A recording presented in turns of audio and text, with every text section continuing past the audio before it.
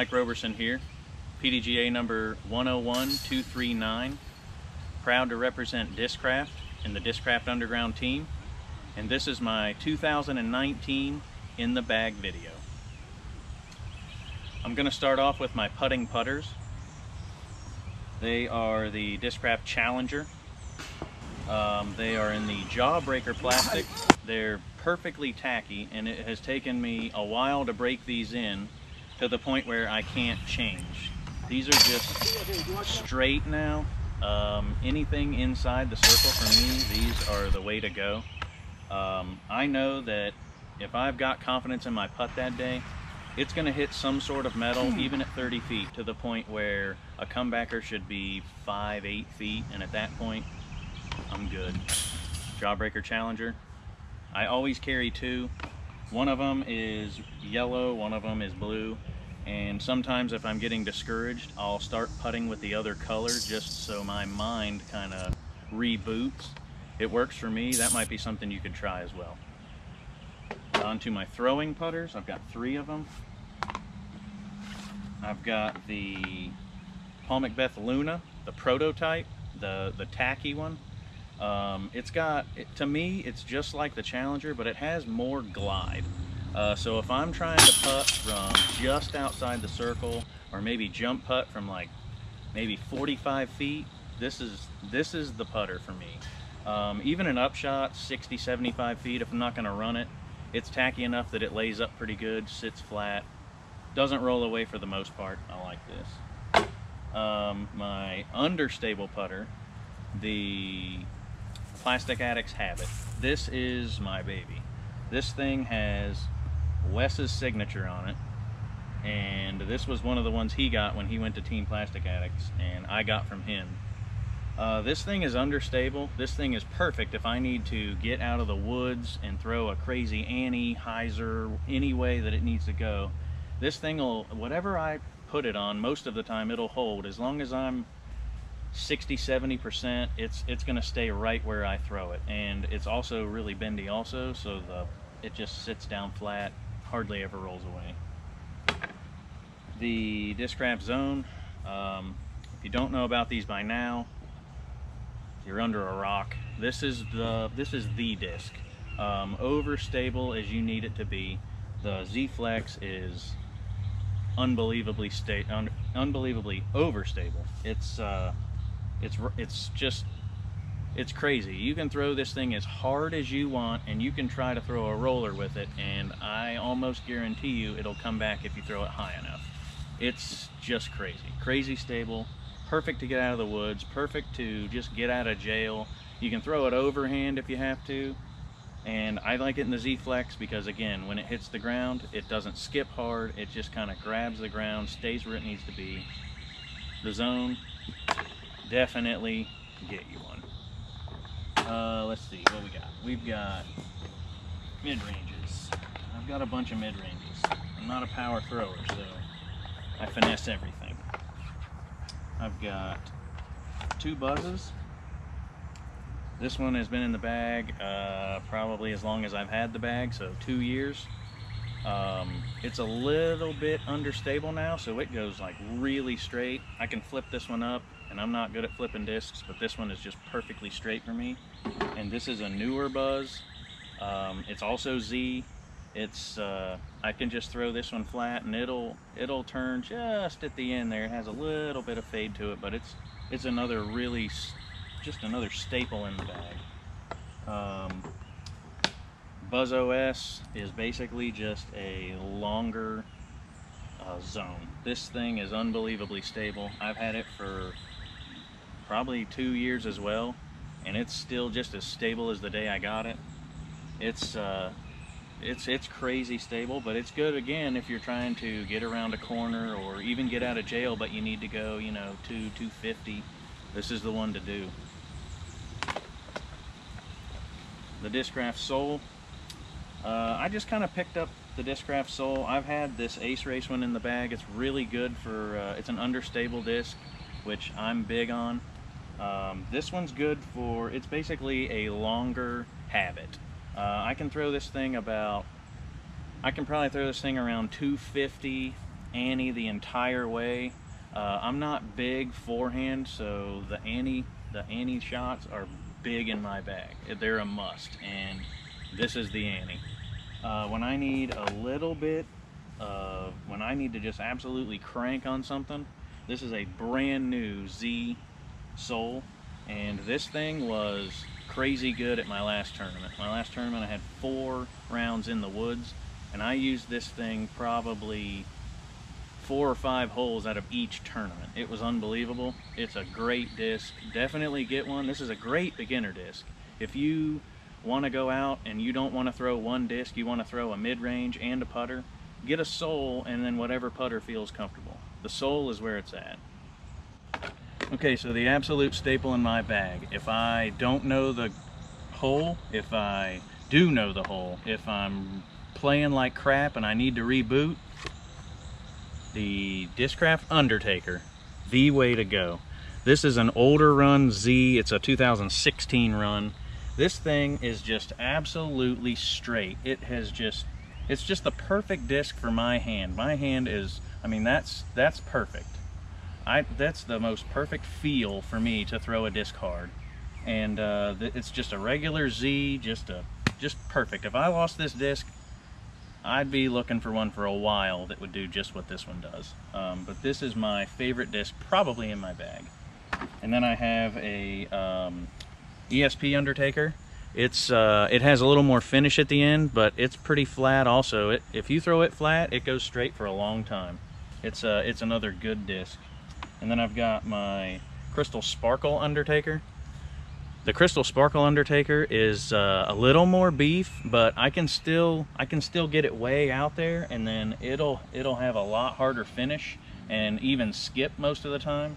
So this to me is like a Paul McBeth's driver, but for me, I don't have that kind of arm. So my 9-speed arm likes the 9-speed Undertaker. All right, on to the Mantis. This is a Big Z Mantis.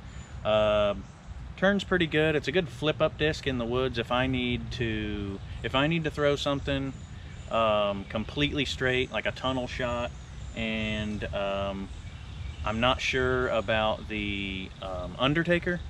The Mantis is where I go. This is kind of like a blanket for me, just in case, you know, or if I got a really tight gap, I don't have to throw this very hard. It glides for a long time. Good disc. And then I've got a TI Mantis that is really flippy. It's actually kind of dumb because they're not supposed to be flippy, but this one is another really good in the woods hyzer flip, maybe even turnover. If I need like an S shape, this'll do it easily. I don't even have to try. The only problem is the color. I have lost this thing a lot, but luckily I've also found it. Let's see, we've got Vultures. Vulture's a new disc. It's come out not too long ago, in the last year or so. I've got a Bowling Green Z Vulture. It's a lightweight one. I think it's like 167 or so. It kind of runs for me a little bit longer than a Undertaker. It's like, this is the pink Undertaker on steroids. It has a little more finish at the end, but it's a good disc, and I use it a lot also. The Big Z Vulture, pretty beefy. I gotta throw this thing absolutely flat. If I don't, it usually turns pretty good on me, but it's good if I need to throw like a hyzer that just stays hyzer for a long time on a tiny angle. It'll usually hold that angle pretty good. Again, in the woods, you need every shot, so that's a good one. And then the ESP Vulture, this one, I don't know if they're all like this, but this one is beef. This thing, I don't even forehand, and I can forehand this thing a quarter mile. This thing just goes forever. I don't know what it is. It's as flat as it can be. It's just, it's a good disc. I don't use it a lot, but when I need it, I gotta have it. So the Vulture is another one to definitely look at. Okay, I've got the Test Flight Raptor. The Raptor I had in my bag since we started, but I didn't throw it much until recently, probably a month or so ago. And as you can see, I throw it a lot now. This thing is beat up, and this thing flies far and has a serious finish at the end. I really like it. It's a good forehand disc, it's a good get out of jail disc, it's a good overhand disc, and I never throw overhand. Overhand for me is getting out of jail only, but this is the disc I do it with. And then I've also got a Discraft Heat. The Heat's a really good disc. I use this when I have a tailwind. If I've got a tailwind and I need to go 300 feet, I just throw the Heat and I throw it hard and it just stays straight. Otherwise, I would probably be more comfortable with the Mantis, but this is good in a tailwind for me, and it goes farther than the Mantis. Discraft Heat, good beginner disc. I'm gonna say the 150 gram TI Flick. If I have to throw a forehand and I have to throw it far, or if it really has to just absolutely cut, the 150 gram TI Flick is the beefiest disc probably that I've ever thrown, and it's, like I said, it's a lightweight disc, so I don't have to try and throw it so hard. I can worry more about my angle and my velocity than just absolutely having to rip it, and that's what I love about this disc. Another disc that I absolutely have to have in my bag. I've got a Big Z crank. The Big Z crank is a little bit understable for a crank, but it's good because my arm speed is not unbelievable. So if I'm out in a field, or if I've got an open hole and I know that I gotta go 500 feet, I'm hoping this goes 320.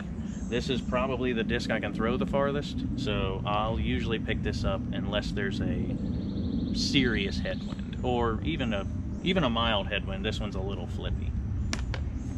If there's a mild headwind, I'll take the Big Z Force.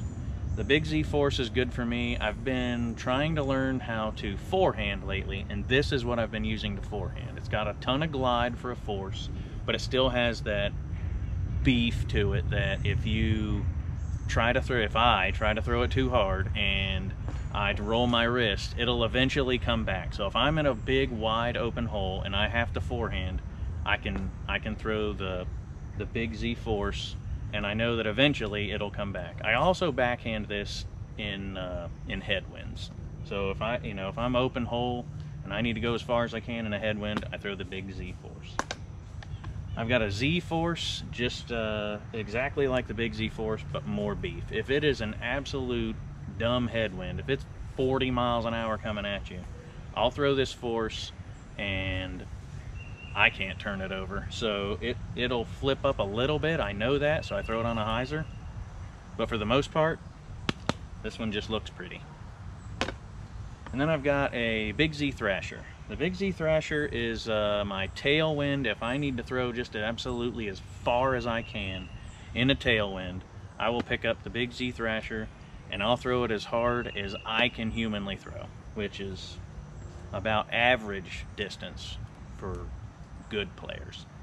But it's another staple in my bag. If I'm in an open course, I gotta have this, because when we are not in a headwind, this has to give me that distance.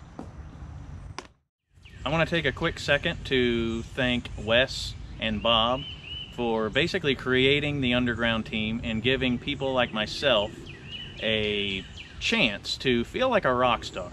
And I know, as well as me, as well as the rest of the team, appreciates everything that you guys do, and we are going to try as hard as we can to continue to do what you guys ask of us and beyond. I'd also like to thank Carolina Hyzer. They're on my mini.